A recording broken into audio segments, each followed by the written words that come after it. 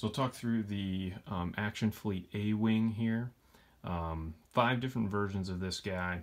All the features are basically the same on all of them, beyond one major difference, which is in one of the versions here in the front. So I'll start with just the standard clean version here. So this has an opening cockpit here, Hinge cockpit. You have these guns here on the side that can rotate on both sides, and then on the bottom you have basically 3 different landing gears here so that you can go ahead and stand it up. Now this comes with 2 different characters. So it comes with the A-Wing pilot, which is standard across all of the A-Wings. All of them come with this green pilot.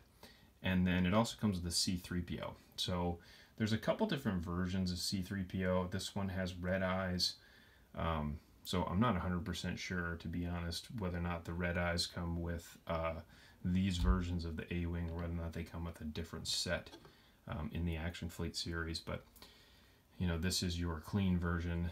The next one that you have is actually the Hinged Canopy version. Again, you can see this one just hinges normal, has the rotating guns, and then has the same landing gear.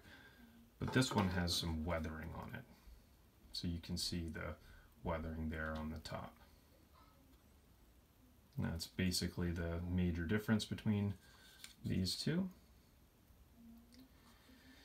And then you have the clean version with the hidden canopy.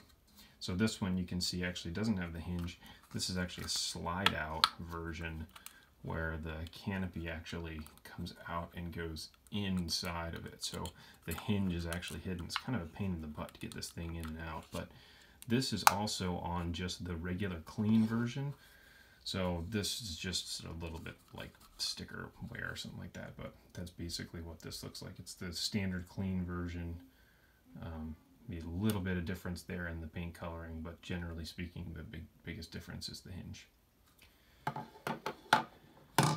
And then you have your 2 Rogue Squadrons. So you have the most widely released version, which is the one here that has the actual logos on it. So you can see the Rebel insignia on the top, and then obviously the thing on the side, both sides of it. And then you have this other version, which actually doesn't have the logos. So this is a very rare version to find. I was lucky to find 2 of these over the years, but no logos on it.